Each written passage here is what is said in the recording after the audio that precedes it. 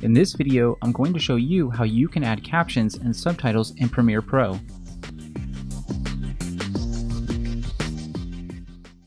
Hey guys, my name is Scott and I make full and mini tutorials like this one on Premiere Pro, Photoshop, and freelancing tips, so please do consider hitting the subscribe button and hitting the notification bell if you don't want to miss any of those. Okay, let's get into how we can add captions in Premiere. I have a video clip here that I want to add captions to.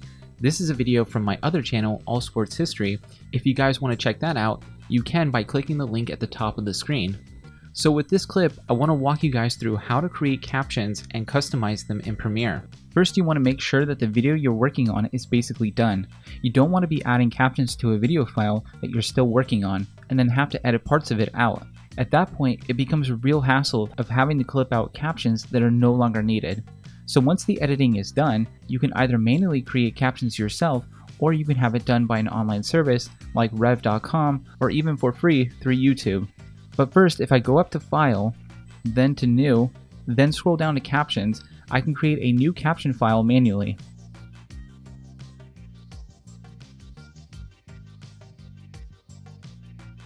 From here, I can start to type in the words that I want and then drag and drop that file from my project window to my timeline. This is great if you just need a simple caption or two for one scene, but you can see how this would be a huge pain if you had to caption an entire video manually. So let me get into how we can create automated caption files. To do that, I'll need to export this clip by using the keyboard shortcut Command M so that I can upload the file to either YouTube, which will create captions automatically for free, or as I mentioned, I can use a paid service like rev.com that will also create a caption file for me. The difference is that YouTube does a decent job of transcribing the spoken words into captions, but there's usually quite a number of mistakes. Rev.com, because it's a paid service, does a much better job of transcribing, but with fewer mistakes. So for this video, I'm just going to use YouTube. So I've gone ahead and uploaded the video to YouTube, and it's already been published, but you can set it to private as you're uploading if you don't want it to be seen publicly yet. Next, I can download the subtitle file by going into the Video tab, clicking on the video's details, and then going down to Subtitles on the left-hand side. Then on the far right, you'll see a Subtitles column with the word Automatic listed. If I click on the three vertical dots next to that, an Options menu will come up where I can download the file. Now, this file will download as an SBV file, which I'll need to convert into an SRT file for me to be able to bring it into Premiere. There's a few websites that can convert caption files, but the one that I like to use is captionsconverter.com. It's pretty simple, just drag and drop the SBV file into the converter, and then make sure it's set to convert into an SRT file.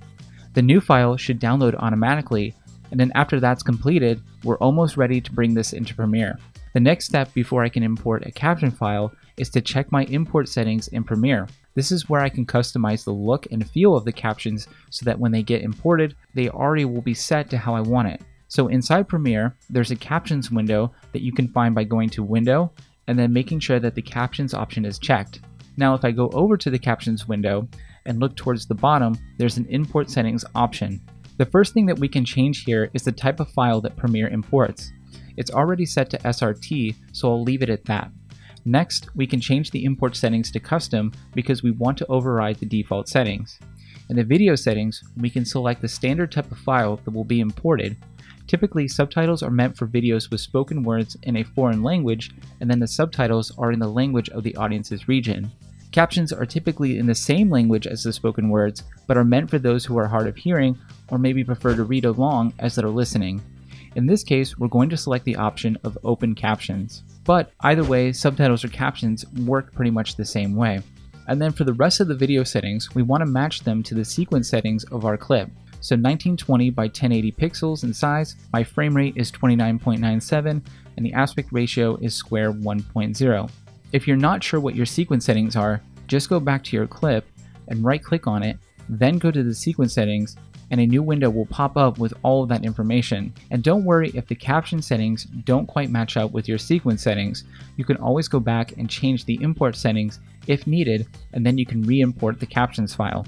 So back in the import settings, with alignment, now we're getting into the actual customizing of the look and feel of the captions. Now each video file is different, and you may want to play around with these settings to get the right look for your video. But what typically works for me is spacing the rows and columns by 24 and 40. And then with the anchor, I usually have it set to center so that the captions are right in the middle of the screen. And then for the text alignment, I can also set it to center for the same reason. For line spacing and the captions area, I have those set to 50 and 80% each. Next, there's the style settings. You can set your captions to import in a particular font and color. I usually go with a font that's easy to read like Arial or Helvetica, but you can choose pretty much whatever font style that you want. Then you can select either bold, italic, or underline, which is pretty much self-explanatory. Next, there's the font size and color. I usually keep my font size set to 34 because I don't want it to be huge, but I also do want the letters to be big enough for people to easily read. And then I'll also go with the color white, as it's usually much easier to read on a darker background. And speaking of backgrounds, you can create a black box behind the caption letters, which help the words stand out more. Or you can set it to a different color than black to make something more unique looking. From there, you can adjust the size of the background box to fit whatever you think is best for your video. In the case of this clip, I'm actually going to go without a background and just have the captions by themselves. So I'm just going to leave all the size settings to 0. Next, I'll hit OK to save the settings, and now I can import my captions file. From here, using the keyboard shortcut Command-I, it will bring up an import window for me to find the captions file. Now that the file is in my project window, I can drag and drop that file onto my timeline. From here, I can pull down the captions to the lower third of my video by going into the effects control panel. At the top where it says position, using my mouse, I can pull the height down so that it lowers the display of the captions on my video. Next, I can scrub through the video to make sure that the captions are appearing how I want them to. If something doesn't look right, I can double click on the captions and then the captions editing window will appear. Now I can go right to the timecode where there was a mistake, and then I can easily change anything that I need to for that particular caption. I can even alter the color, the size, the font to any of the captions if I wanted to. So that's how you can add captions and subtitles in Premiere Pro. What other kind of issues with captions are you guys having? Let me know in the comments below and I'll see if I can answer them.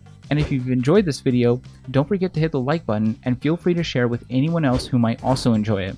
For more information on Premiere Pro, Photoshop, and freelancing tips, head on over to my website at scottedwardfowler.com, and also be sure to check out my other tutorial videos which I've posted on the right side of the screen here. Alright, that's it for me guys, see you in the next video.